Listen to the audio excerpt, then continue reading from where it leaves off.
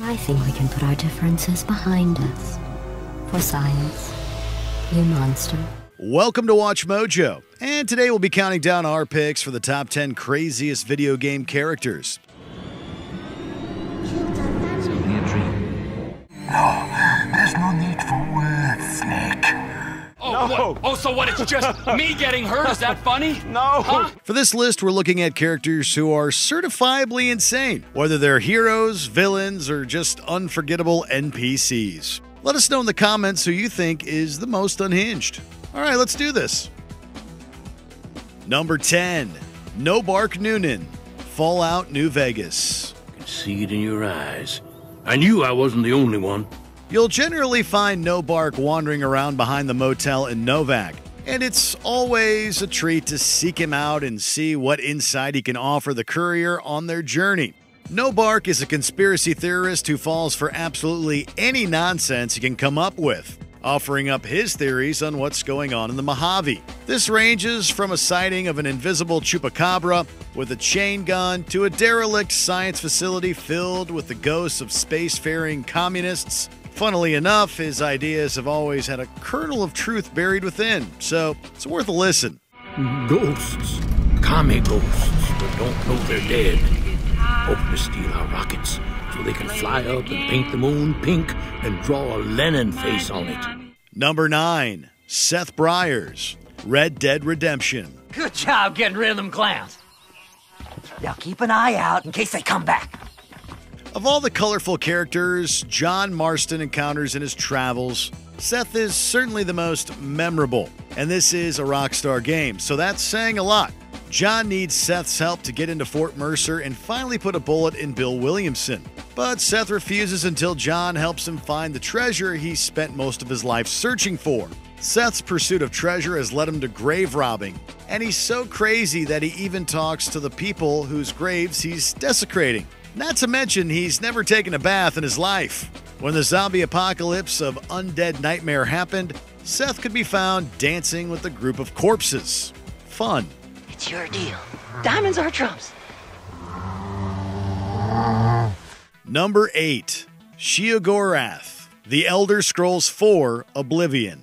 I could turn you into a goat, or a puddle, or a bad idea.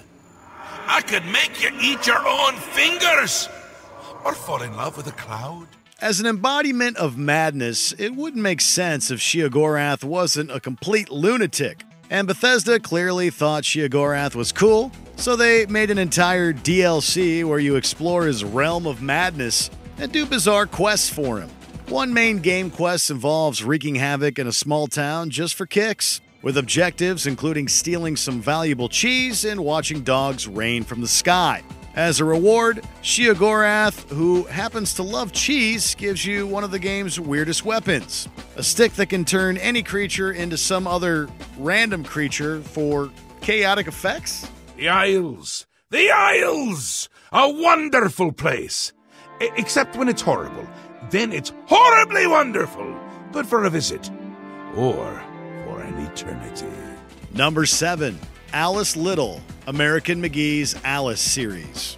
Now, before our next session, collect those pills from our high street chemist. Very well, Doctor. There are plenty of dark takes on Alice in Wonderland, but American McGee's vision stands a cut above the rest. In both games, Wonderland is a figment of Alice's imagination, something she's constructed to retreat into because she couldn't cope with the severe trauma of losing her family. In Alice, Madness Returns, Alice struggles so much that she's committed to an asylum yet again, while the Wonderland of her childhood becomes a true nightmare to reflect her circumstances. It's also refreshing to see a protagonist struggle with mental health rather than another villain.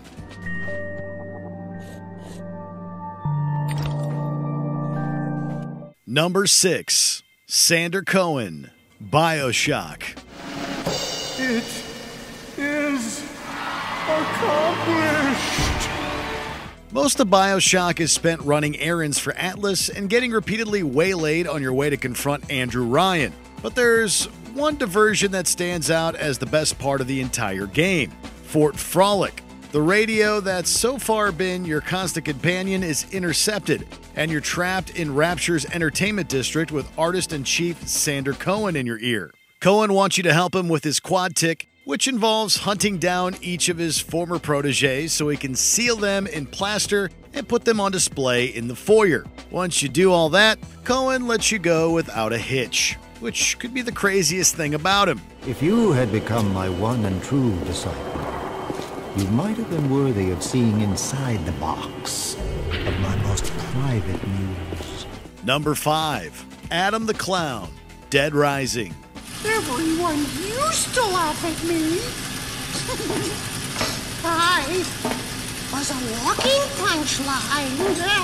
The entire Dead Rising series has always been a host of interesting boss fights aside from the myriad of zombies called psychopaths in-game. These are people who have lost their minds in the chaos of the zombie apocalypse, but one in particular is the craziest of all. Adam the Clown, who has had someone trapped for hours on a roller coaster he has the only key to. And, oh yeah, he also dual wields chainsaws and backflips all over the place. The real horror only comes after you defeat him. However, in one of the most gruesome scenes in the entire franchise, when he collapses onto his own chainsaws and keeps laughing until the very end. Number 4. Psycho Mantis, Metal Gear Solid. You doubt my power? Anybody who dresses like that certainly has lost their mind, though there's an in-universe explanation for Psycho Mantis's sinister gas mask, such as hiding his scars and that it blocks out other people's thoughts. It remains an uncomfortable sight. He's clearly a lunatic from the beginning, forcing Meryl to repeatedly flirt with Snake while also trying to kill him.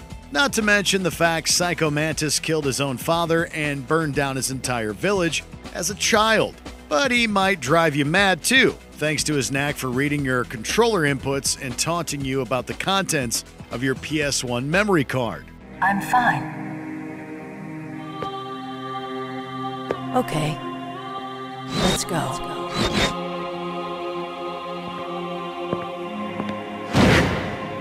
Number 3. Trevor Philips, Grand Theft Auto 5. I am so sorry. One of GTA 5's 3 main characters, Trevor is probably the biggest loose cannon of the entire franchise. There's no way to know what the next thing to make him fly off the handle will be, or what he'll do when this happens. But his chaotic bloodlust provides some of the absolute best moments in the game. From that incredibly controversial torture scene, to his uncomfortable relationship with his mother, to his desperation to bust Brad out of jail and pull off the biggest heist in history. Trevor is a wild card, and he's both Michael's greatest asset and a very real threat to his life. Yeah, what are you gonna stand here and argue while your daughter becomes a national laughingstock? Huh? Number 2. Voss, Far Cry 3. Do you want me to slice you open like I did your friend? Shut the f*** up! We all know the definition of insanity by now, and that's all thanks to Voss, after all. He does spend the entirety of Far Cry 3 trying to kill Jason Brody over and over again, expecting that this time he'll actually die.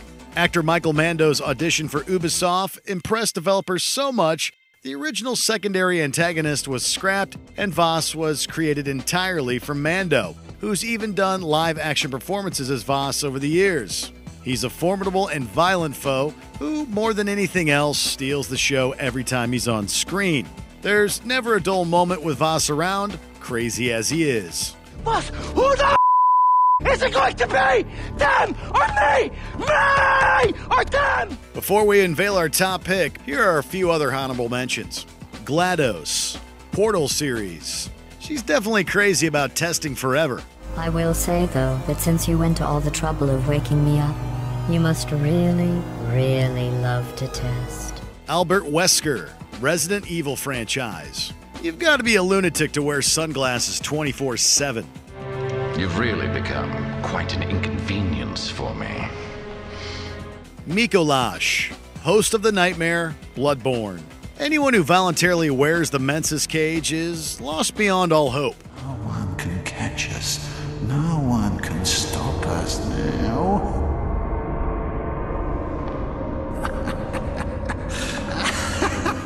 Before we continue, be sure to subscribe to our channel and ring the bell to get notified about our latest videos. You have the option to be notified for occasional videos or all of them. If you're on your phone, make sure to go into your settings and switch on notifications. Number 1.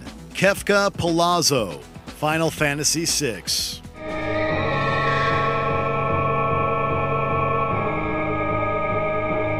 Though his mind is ruined by the violent experiments of the Empire, Kefka certainly doesn't invite any sympathy. A sinister figure throughout Final Fantasy VI, only near the end does Kefka reveal himself as the true villain, seizing control of the world's ancient magic to transform himself into a godlike dictator driven only by his urge to control and destroy. With no regard for life and completely drunk on his own power, Kefka becomes an incomprehensible nightmare and one of the greatest villains and final boss fights of all time. It's his insane desire for annihilation's sake, that makes him so frightening and memorable.